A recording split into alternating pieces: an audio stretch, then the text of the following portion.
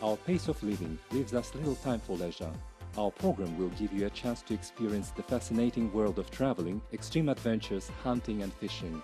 Each week we will take you to the most beautiful places of Kazakhstan.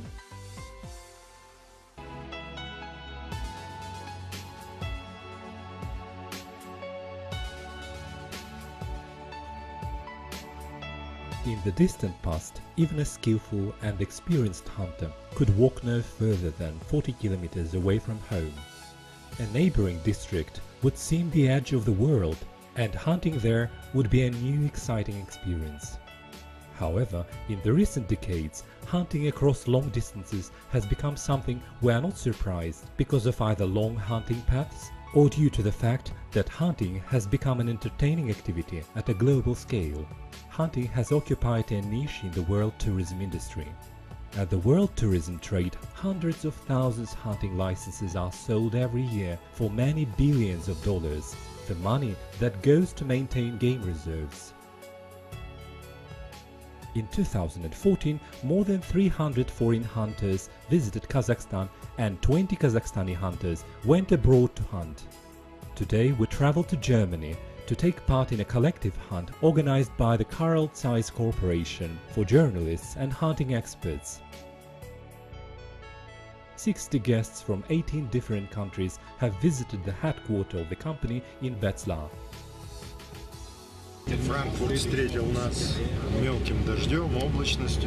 It's wet and cloudy in Frankfurt today.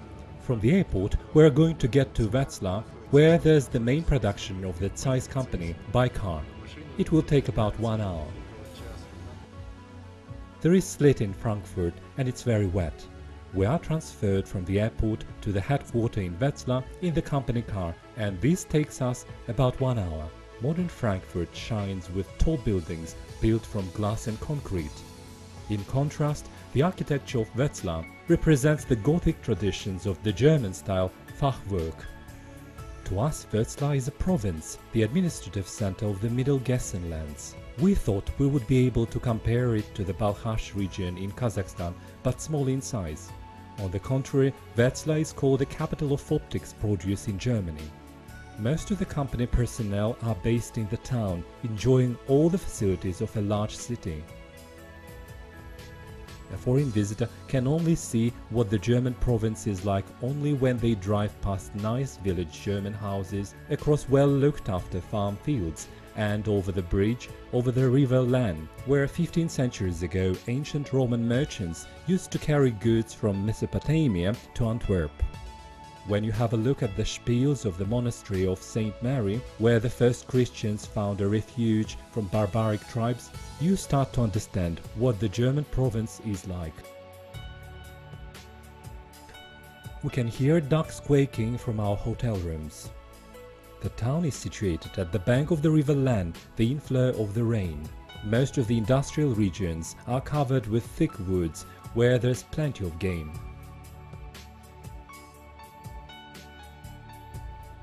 We take a coach from Vetslar to another town, Laubach, from 20 kilometers of which there is a game reserve where we are going to hunt.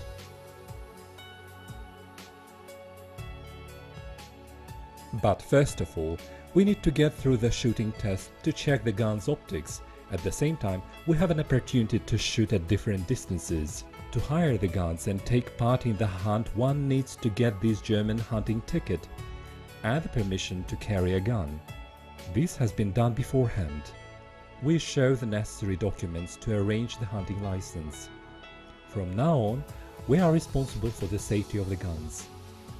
Maxim puts his signature 3 times to get Moser M12 caliber 308 with aiming Terra 3X model 414x50. This aiming has been designed specially for chasing hunters. It is easily modified with a wide range, allowing the hunter to take aim while moving, which is crucial when chasing the game in a wood or forest where the game moves fast and the hunter has only a few seconds to aim. We test the guns at a distance of 100 and 300 meters. Moser M12 proves to be a good gun. Later on, we have barbecue in the open air and have a rest.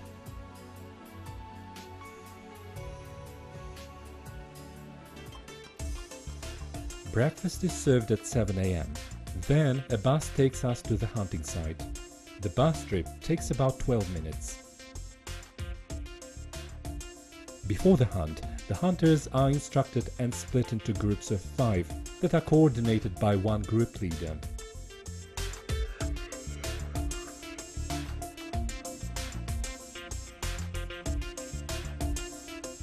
The hunting rules are strict. Hunting in the German game reserves is mainly selective. The species of reproductive age that have the first-class trophy quality are not allowed to hunt for to prevent them from disappearing. Such male species should breed for as long as possible, and when they get too old for that, they are allowed to be hunted for at a high price.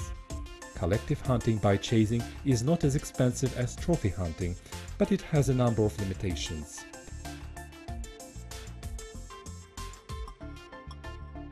The hunter is not allowed to shoot the dominant alpha males, which are usually aging herd leaders that form the social structure of the herd. If they die, the existence of the whole herd may be under threat. We are only allowed to hunt for young species of male red deers whose antlers have fewer than 3 horn branches. If the male red deer has more than 3 horn branches, it is not allowed to hunt for it, as it is a precious sample for reproduction. The male species of the roe deer are not allowed to be hunted either. To control the population, only young females are shot. Probably the most desired trophy for most of the participants is the European mouflon. Mouflons belong to the same class as Kazakhstani ibexes. Usually, hunters are allowed to hunt only male mouflons no older than 4 years old. Highly ranked males can only be hunted when they do not take part in the rut and the mating season. Identifying the age of the mouflon is not easy, therefore an experienced huntsman usually accompanies the hunters when hunting for mouflons. When hunting in groups, a huntsman doesn't accompany each individual hunter, of course. They remain in their positions and are in charge of everything they are doing themselves. In case of violation of rules, the hunter will have to pay a fine. Swine that feed their piglets are not the target either, but if the swine is alone, it is allowed to be shot. The targets for hunting are also foxes, badgers and raccoon dogs.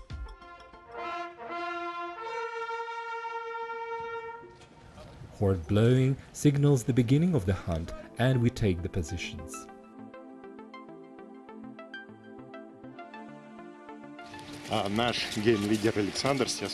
Our group leader Alexander will show us my position and the sector for shooting. On the first day, Maxim gets the position on the observation tower. I'm ready at the position at the observation tower, waiting for the mouflons, wild boars, red deers and roe deers to show up.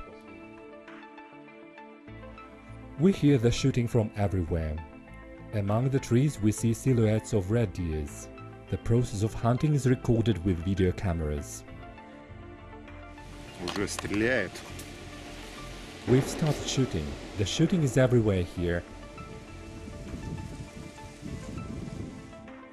Maxim picks the gun and aims at the deers. At least one of them is a plausible target for hunting that will make any hunter proud.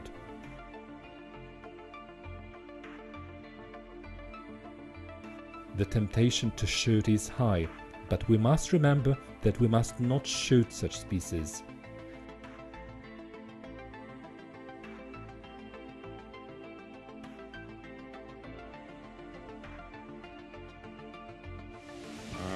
Сейчас мимо пробежала стая, большой табун оленей.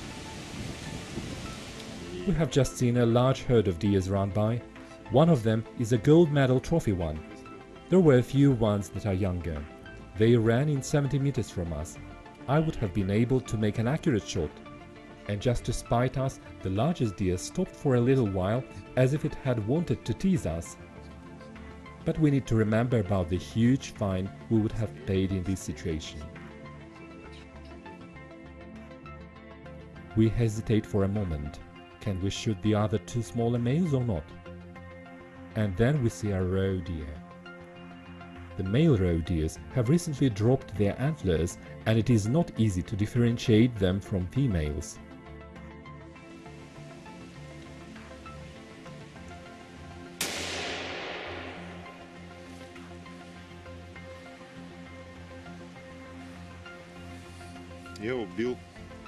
I have shot a roe deer. Within an hour, we see a few red deer females with their young. We don't feel like shooting now. The hunting time is up at 1 p.m. By this time, Maxim has shot only one roe deer female. Возвращаться вообще без добычи было неудобно. I didn't want to return with no game. And at the same time, I didn't break the rules. The hunting took place on the principle one shot, one trophy. On the next day we have a position below. We have a few wooden poles dug into the ground we should stand by. Сегодня второй день охоты, идет дождь. И вот сегодня... Today is the second day of the hunt. It's raining, and this is what my position looks like. We are surrounded by thick forest. Position number 4.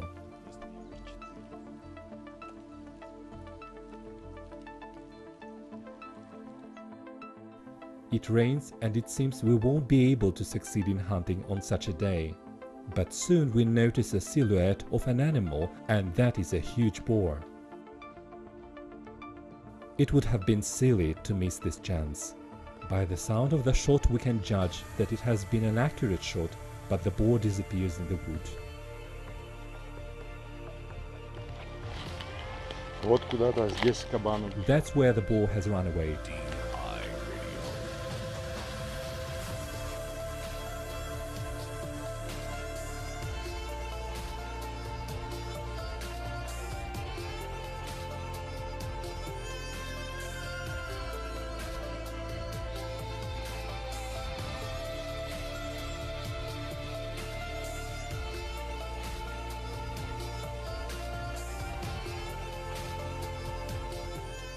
After some time, over the slope we see a herd of mouflons run by.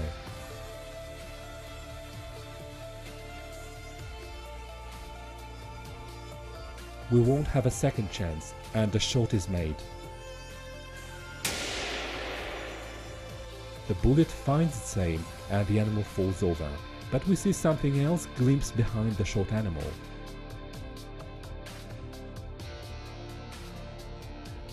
Стоял самец муфлона, а в момент выстрела сзади подбежала самка.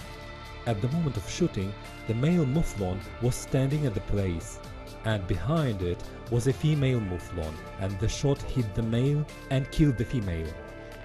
I have accidentally broken the rule. We are not allowed to shoot the females. This was unintended. Let's see how the organizers will react to this.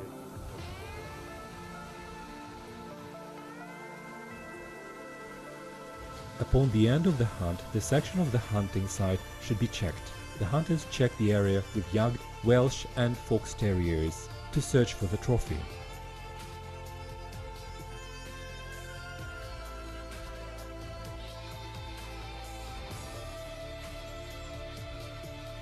The mouflon is a precious trophy on the hunting market, and probably we will be charged for the unintended slaughtering of the female mouflon. But the organizers of the hunt understood our case and the accidental nature of the shot and do not charge us for that.